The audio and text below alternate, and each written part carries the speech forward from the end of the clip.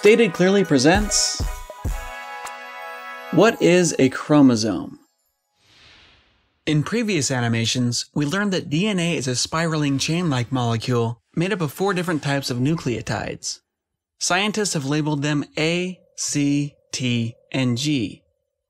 We also learned that a gene is a long stretch of DNA, a specific sequence of A's, C's, T's, and G's that code for something.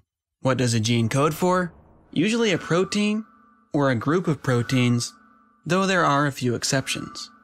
In multicelled creatures like ourselves, proteins, which are coded for by genes, interact with other proteins and molecules to make up living cells. Cells make up tissues, tissues make up organs, and organs ultimately make up entire living creatures. Individuals have different traits, in this case differences in beak shape, largely because of differences or mutations in their genetic code. These differences can either cause changes in a specific protein shape, and therefore its function, or mutations can change when or how much of a particular protein will be produced. Now that you clearly understand these 3 terms, and by the way, feel free to pause the video to study them if need be, it is now time to talk about chromosomes. A chromosome is an entire chain of DNA along with a group of stabilizing proteins. You may have seen images showing DNA trapped inside a chromosome, sort of like this. This is not how chromosomes hold their DNA. If you were to unravel a chromosome, you would see that it's made of a thread, sort of like a spool of yarn. Zoom in again and you'll see that fiber is a collection of protein orbs called histones, which are wrapped with a string-like structure. Zoom in on that string and you'll find that this is the chain of DNA. It is extremely long, millions of nucleotides long, and often contains hundreds of genes along its length. In this image, we're looking at a chromosome in its condensed, yarn-like form, but chromosomes are only packaged tightly like this when a cell is reproducing. This structure helps with durability as the cell is splitting in 2. For most of a cell's life, however, chromosomes exist in a loose, noodle-like structure along with other chromosomes safe inside the nucleus or centerpiece of a cell.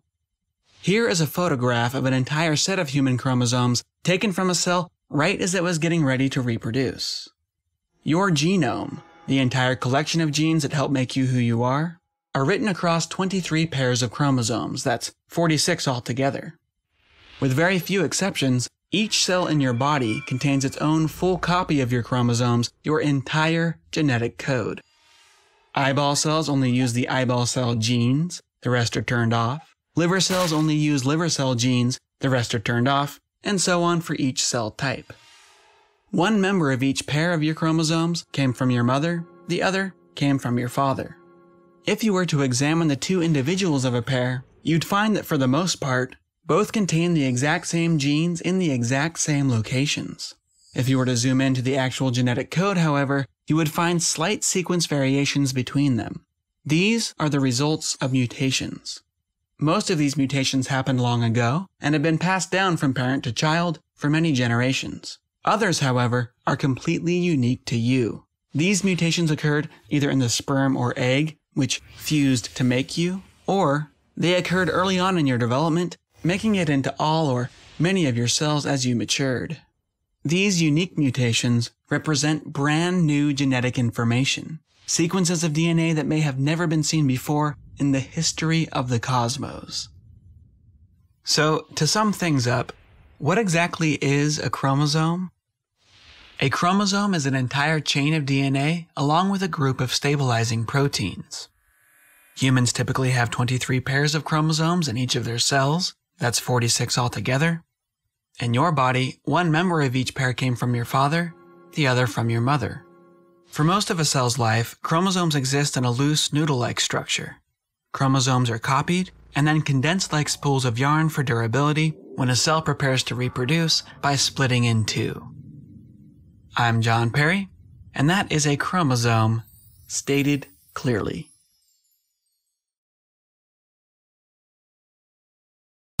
This animation was paid for by our viewers. If you'd like to see more, consider supporting us at patreon.com/statedclearly. So long for now, stay curious.